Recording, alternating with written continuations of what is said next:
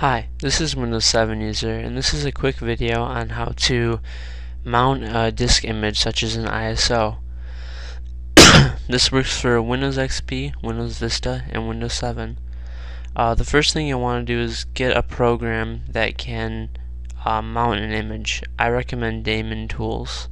I'm going to give you a link in the description to the download. I recommend it because it's free and it probably is the best one. I'm partway through the setup right now. I just wanted to show you. You have to restart just follow the instructions through, and then you'll have to restart your computer. What you're going to want to do for this, I wanted just to show you here, is you don't want it to integrate with the Internet Explorer, you don't want Daemon Tools as your search provider, and you don't want the power toolbar. And then just click. It's up to you if you want the shortcut for the desktop. I would recommend the start menu.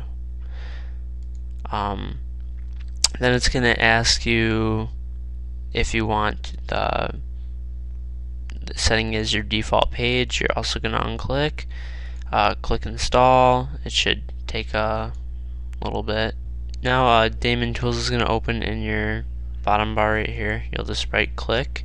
You'll go to virtual CD/DVD-ROM, and if you want you can set more than one device. I just do one all the time though. And then you go to just put the mouse over the device and click Mount Image, select your image and click Open. That's all you have to do. Thank you for watching my video. Please comment, rate, subscribe.